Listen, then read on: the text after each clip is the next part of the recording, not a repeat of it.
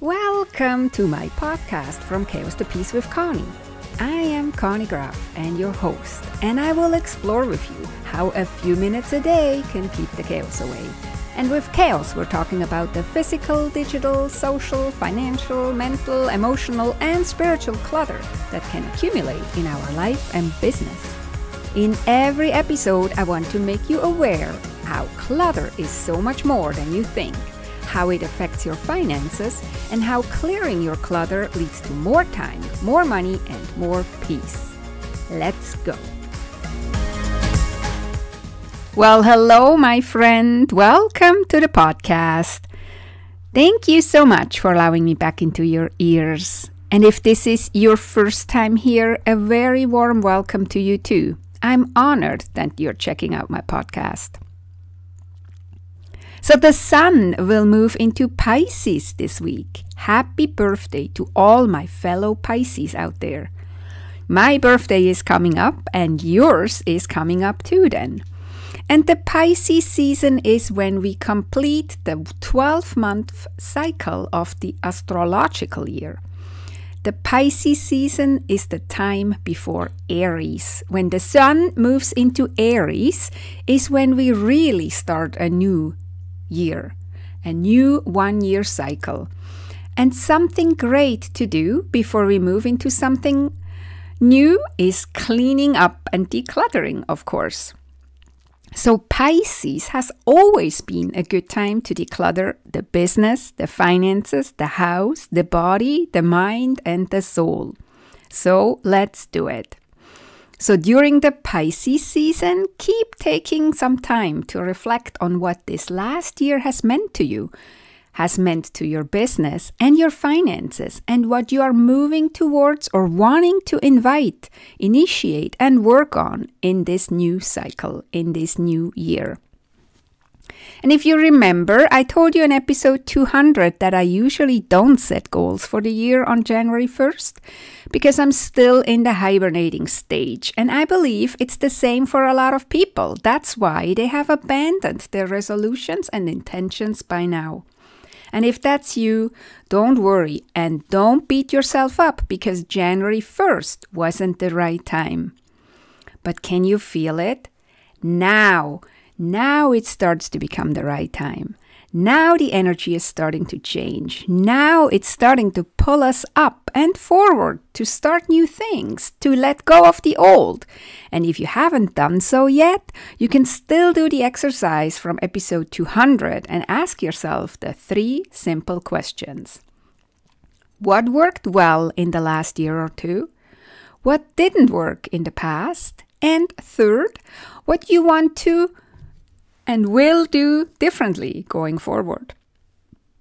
Pondering these 3 questions will give you lots of clarity and direction so that when the sun moves into Aries in a month, when we have the astrological beginning of the new year and spring is here, you have all the clarity to move forward, start to make changes, start to take actions towards your goals, your intentions, and your resolutions.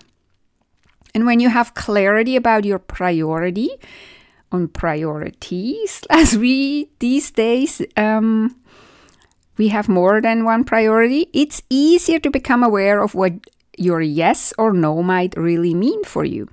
Because when we say yes to one thing, we're saying no to something else or to a lot of other things.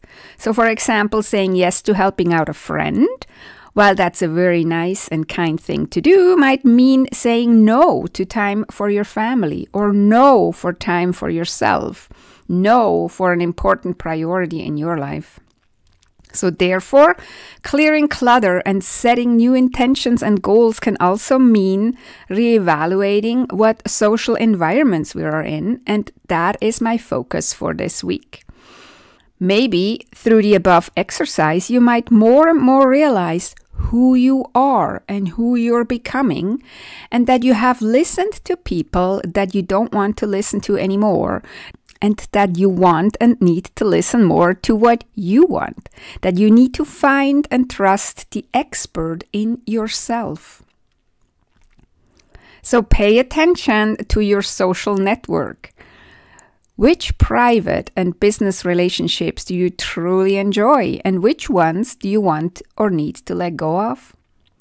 Have some relationships faded and slipped away? Not because you had a disagreement, but simply because you moved on in different directions? Here you might need to decide to either rekindle those relationships intentionally, or maybe they are complete and you need to let them go. But then the other side is interesting too. Are some existing relationships deepening right now? And if yes, why? Or are you maybe realizing some new relationships are starting to bring in new perspectives and maybe open doors for you that you were not aware of before? Contemplations like this might then have an effect on your private relationships and business partnerships, like your team if you have one. But of course, it may also have an effect on what clients you want to work with and what services you want to offer those clients. I have 2 former episodes you can go listen to if you want to dive deeper into this. Episode 93 called Creating Healthier Relationships, and episode 190, How to Deal with Cluttered Calendars. Now, the social environment doesn't have to be just real-life relationships. In my eyes, this includes what books you have and read, what people you follow on social media, what podcasts you listen to, and so on. It is interesting how we change and evolve, and how some people seem very important in our life a couple of years ago, and we couldn't even imagine them not being in our life. If that's a real person or a social media influencer or a book or an author. I sure had that experience. I'm actually not really listening to the same people or reading the same books as I did 3 years ago. In this context, I'm constantly unfollowing people on Facebook or Instagram where I notice they themselves or their message are not aligned with me and my stage of life anymore. That doesn't make them bad people, by the way. It just means I clear out the noise and clutter on my feed and fill it with inspiring and uplifting people that resonate with me right now. So what this energy inspired me to do yesterday, for example, was to go through my bookshelf to see which books are still relevant to present and future Conny, and what books have done their job and can move on. I read mostly ebooks these days, but I still have a bookshelf full of real books. Some of them are in my life for decades already, and they are still relevant. But then some of them have served their time here, I noticed. So I took a few minutes, and in this case it was probably about 15 to 20 minutes, and I went through all of my books and got a whole big bag of books together that can move on and help out someone else. I know some of you have a lot of issues giving books away, or struggle to decide how to decide what book to give away.